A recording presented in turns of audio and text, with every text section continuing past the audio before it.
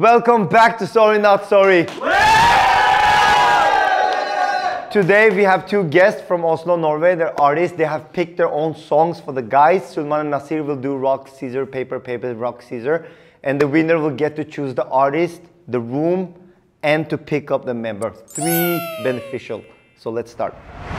So I will not mention the judges' name. I will just mention where they're from. Iran and Morocco.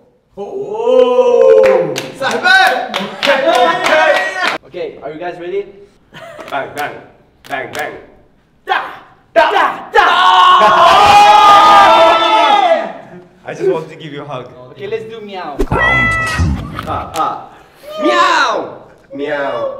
Hva var det der?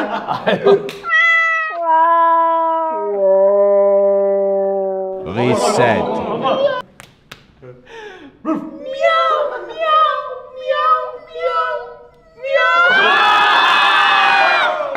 Round 3.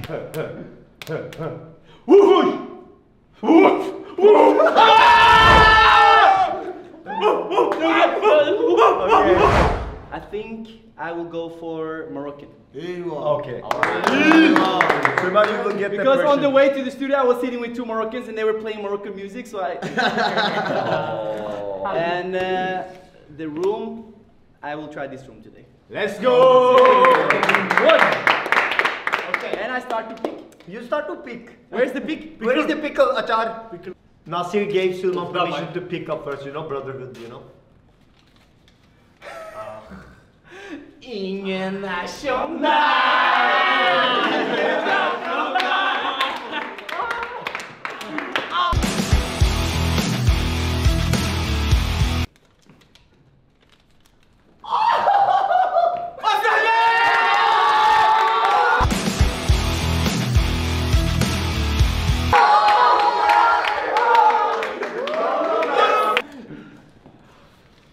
Jeg må ha begge marokkanere, tror jeg. For å lage ordentlig Marokko-fest. Let's go!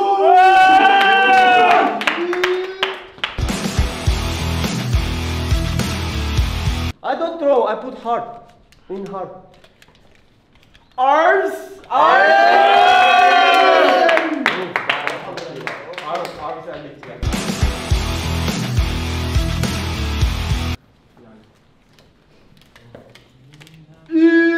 Hva skjer da?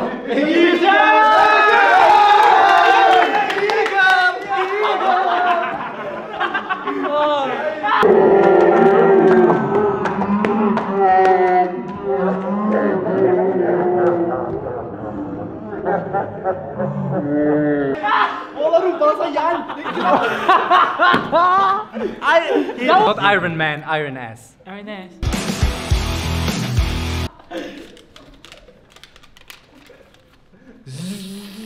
Violations!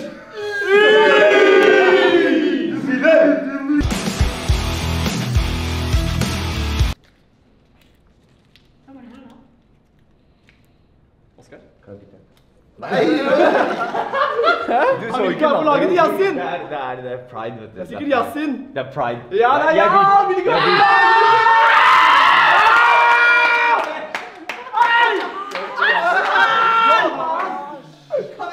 Det var disrespect til Yasin. Yasin, gå over. Nei, det var ikke disrespect. Det var respect. Kan du gå dit da? Fordi han er marokkaner. Yasin, this is you. We take it, come. He has to be adopted by a team that don't want to adopt him. He has to be... The game is the game. Yeah, the game's the game. Vil du ikke vinne? Bare la han. Kunchi!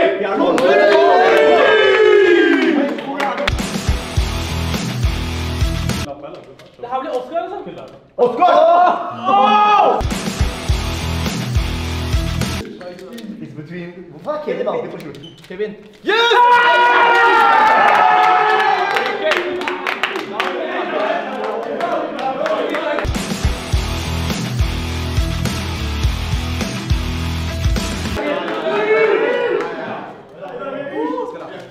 Okay, let the game begin.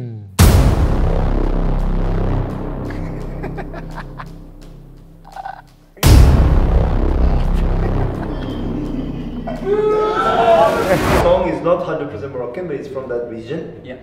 And I will say it's from the artist Yunus Benyu. He said it's not his song. That was the song he chose for you guys. It's gotta be good.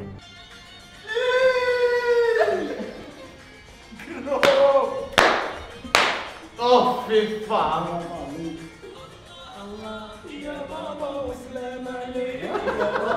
The song, I was surprised. I was so happy to hear the song because, like, I know the song. I grew up with the song, so I was really happy to hear it. Yeah. Yeah, it's a Tunisian song, but a Moroccan guy chose it. Enjoy, guys. Go! It's Amanda Dilara, artist, and she sent this song to you guys. You guys ready? Yes.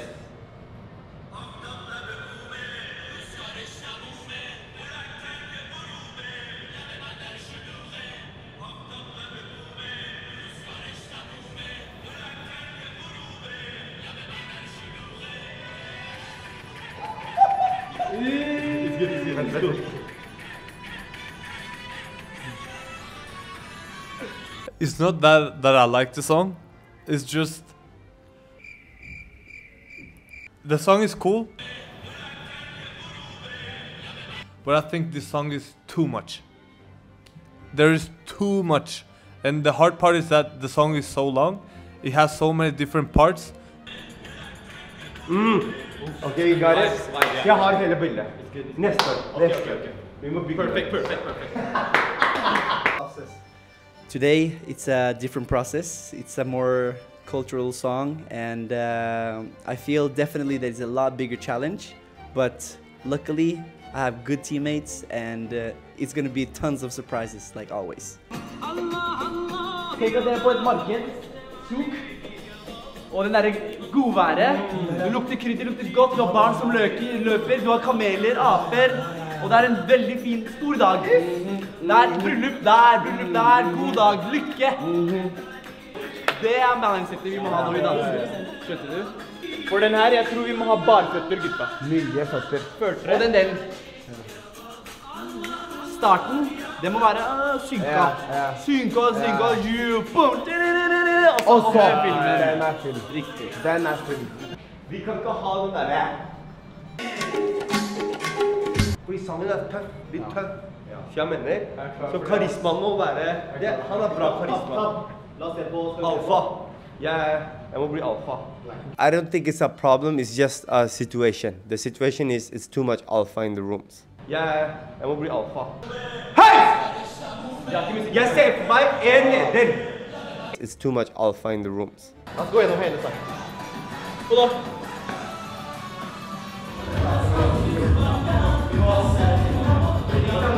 I know that there are a bunch of monkeys, so I know for sure that Suleman have to put down his foot and become a dictator. If he's not a dictator, it's not gonna work out. Ok, alle setter seg ned. Dere må sitte sånn, vi må sitte sånn, og dere skal lytte. Så dere skal lytte på meg. Kanskje Yasin, kanskje du kan ligge sånn. Nei, den var her, fordi jeg kommer til å snakke her. Men sen, Rafa, hvis du sitter... Så gjør den her, på sengen der, ok? Ja. Gå.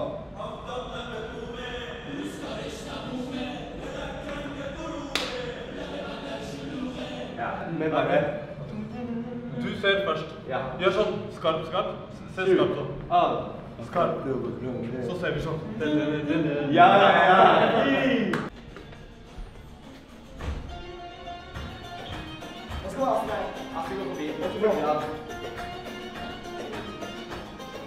Følg an på rekke. The mix-up of my team today is a mix of very different personalities, but I think we got a few things solved so that we can synchronize in one energy. And I think like that is what we needed to solve before we started any process at all. Wallah, vet du hvordan vi avslutter?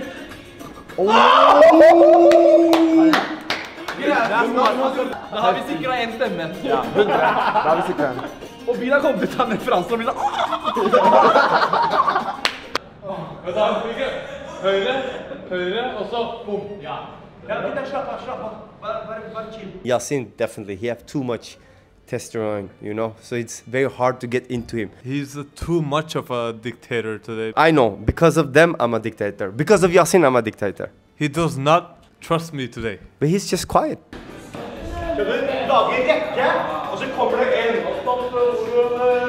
It feels like he don't enjoy anything. That's the problem.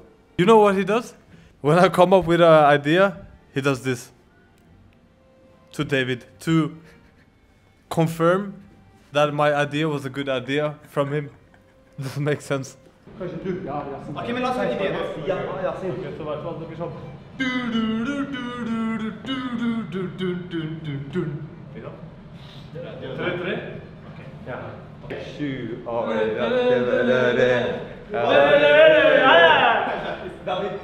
To David to confirm that my idea was a good idea from him.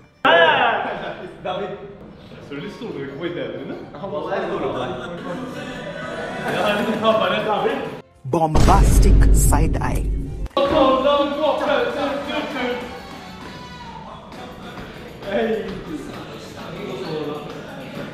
Yeah, so the problem with Suleman today is he doesn't let anyone speak, he doesn't trust anyone. Bak, sju, og så ser du han. Så er det silent. Turner han. Sju, out, go. Hva var det der for noe? Han gikk stille. So I gave up coming with ideas.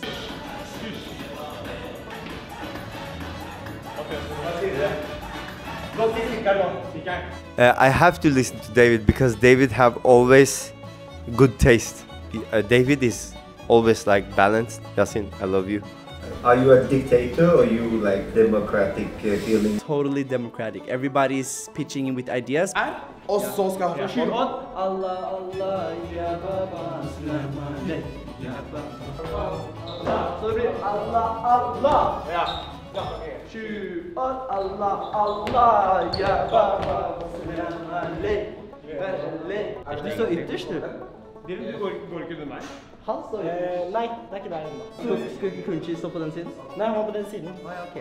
Fordi Kunchi var aldri der. Ja, så det er du som starter replikanten. En gang til, si. Today, everybody is focused. Everybody's trying to create something that we can be really proud of. So it's very calm.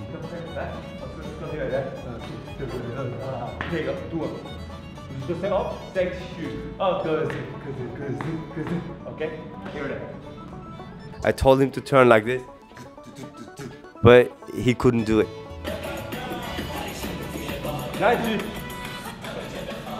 So Suleman tells me to do a spin that Oscar did it last time like this. He expects me to do that spin. Yeah. I cannot. You can do it? Aren't you a dancer? I'm not a Kyo dancer.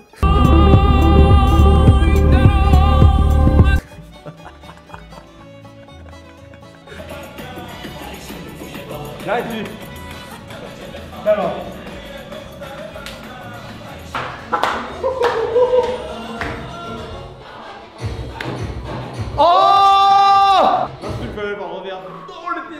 vi er ikke ferdig! Vi er ikke ferdig! Vi er ikke ferdig! Det er bare 53 nå. Så dårlig tid. Nei, men la oss sette det. Det han gjorde nå. So bad time. Hva gjør du? This time I'm trying a little bit different approach. So we'll see how it goes. It can go really well or really bad. If I don't win this time, just kill my character from this series. And next season I'm not here because I died, okay? My name is Delara and I'm an artist from Norway. And I've been friends with Suleman, Bilal and Nasir since I was 16. Little shit kid. I got to choose a song today and I chose Aftab because that's the song I grew up with. I grew up listening to it at home. It was like the ultimate Persian feel-good song. It always gets me in a good mood and I'm just really excited to see how the team has solved the dance to it. I have really high expectations, but I think I expect them to have fun. That's the most important thing for me too, that I can see that they're having fun. My name is Younes Benyoub. I'm from Ellingsrud in Oslo, 28 years old, and I'm a musician and a songwriter. I know Quick because I was doing music in the neighborhood from a very young age, and they were like icons, you can say, from the hood. They were from Lindeberg, I was from Ellingsrud, and I saw them perform They were quite big inspiration because I was also following my dream. Now lately we performed in Spectrum together and started to grow a better friendship, I guess. I chose Sidi Mansour because first of all it's not a Moroccan song since I'm half Moroccan and half Norwegian, but it's like an Arabic classic. I expect charisma, I expect heart-to-heart dance. I expect a 1-2 step like never seen before. I expect Austin at its fullest.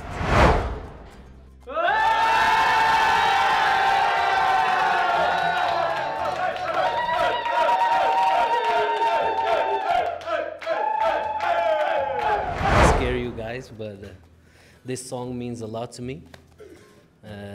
Every Ammu I know in the world has celebrated his wedding to this song. So for me, I want the charisma, I want the passion, I want the heart-to-heart dance. This song means a lot. It's a song that means a lot to every Iranian in the world, so they're all watching you.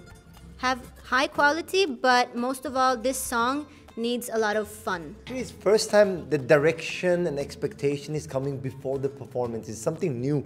You know why? Because we have some artists in the building, you know.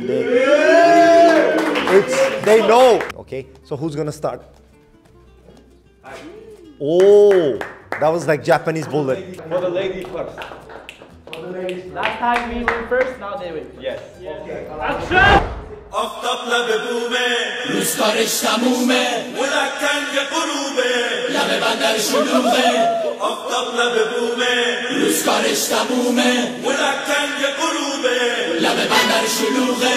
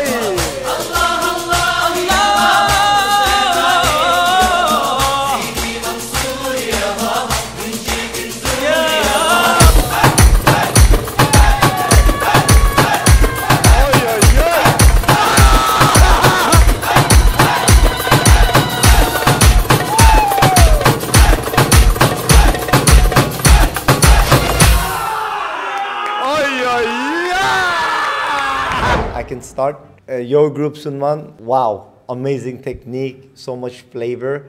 You guys became the music, and you actually elevated the song much more than what I expected. You know, when I heard the song, I didn't saw this coming. The way you did it, every execution was like meant to be feeling for me when I saw it. It was amazing, and all the characters played well.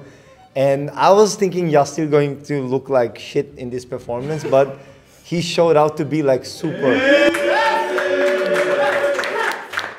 Like the song suited Yasin at that moment. And you guys, it was challenging because it was all having that happy frequency all the way, and you did, and it was same as them, like you became the song for me. I really love the feeling, and the dance you choose, you really touched my heart by all those, you know, it's not easy song to dance on, as you said, you know, so I loved it. It was super entertainment, and Austin, you took the show. It was, wow. Okay, the noob. First of all, great job, both of you guys. It was amazing to watch you do this. I'd never heard the song Aftab before. So for me, you gave me an exceptional, good experience for the first time listening to the song and seeing you do what you did.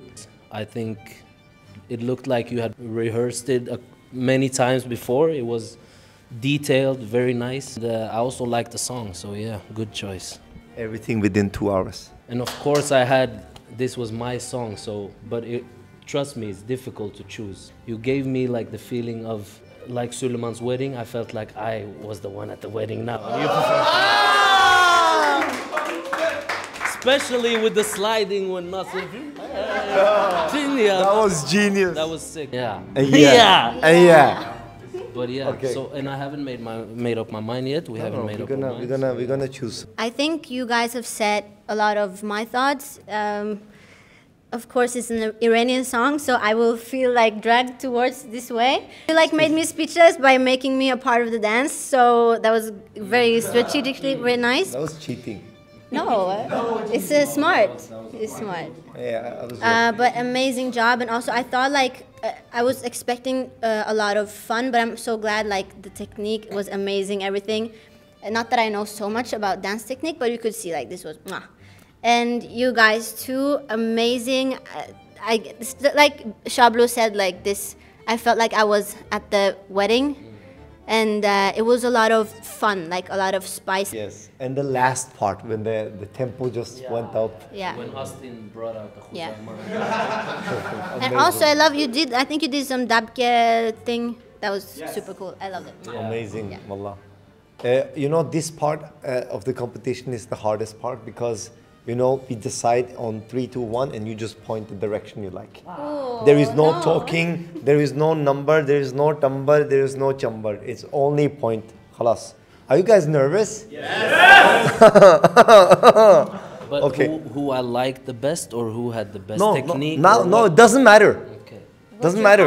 What okay? Wallah, just wait. Even I don't know how it's 3. No. Yeah. 3, 2.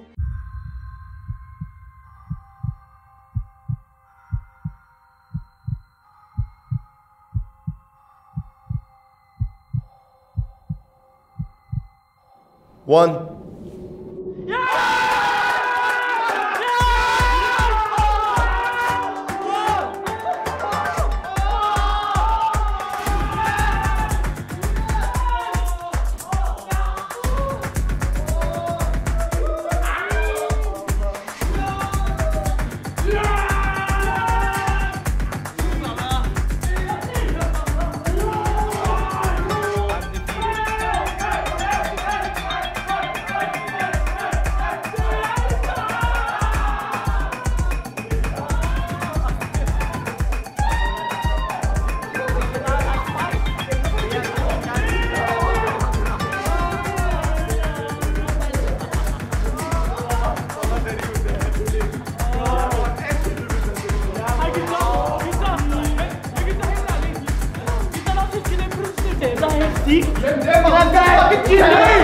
These guys fucking chili! He's chili, so he's fine. But me. As a Norwegian Viking, no chili, no chili. The rule is simple. We have some chili. Have you seen those TikTokers, Snapchat guys who just eating big chilies? You're not gonna die, okay? Safe zone. Don't do it home. Okay. The rule is you decide if you want to give 2 or 1. Okay, if you want to be kind, you give 1. If you want to be bad, you give 2. You know, the thing is we have work tomorrow, so I don't want everyone to go to toilet. They can go, it will clean their stomach. Okay, I want to give. Okay. Bismillah. Hvordan kan vi se andre? Jeg tar det. Ok. Jeg tar dealen. Er det hele eller bit? Hele. Og du gir 2? Dylan, hva vil du ha? Jeg vil ikke ha noe. Ok. Men den er stor, er det ikke? Bismillah.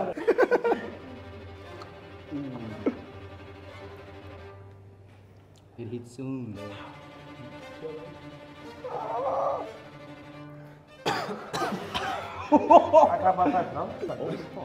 Wow! Tears is coming out.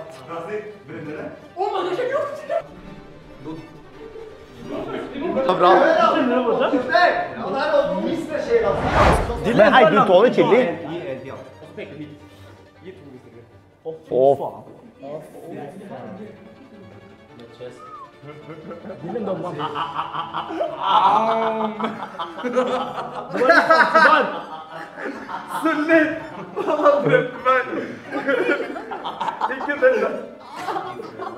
Alle begynner å riste litt.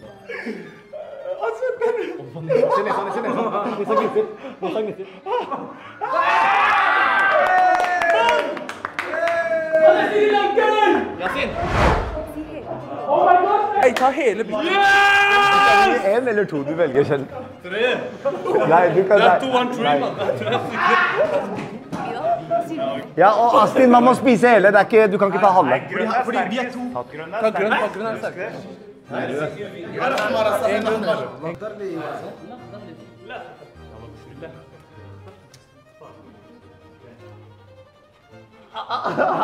er de små som er sterke. Jalla, si. Du vinner jeg vestlig bua, være.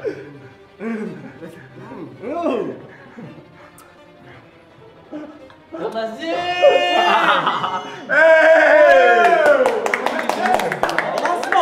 Hei! Jeg smaker den, hvorfor er jeg sånn? Hei, kom med det lyset. Du må putte 2 for den. Kunji er ferdig. Give me 2. Special edition for Kunji. Sånn. Desi boy! I can smell it. Tenk at du bare spiser sterk mat inne. Det er sykt.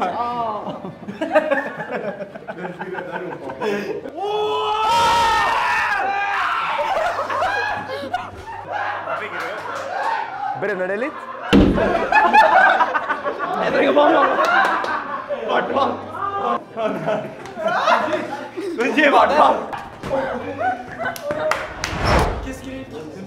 Gutta!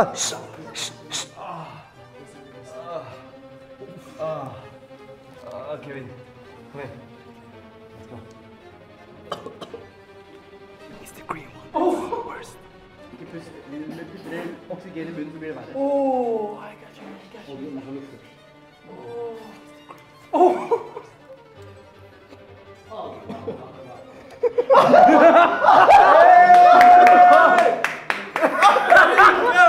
Arvin er drittsett, altså.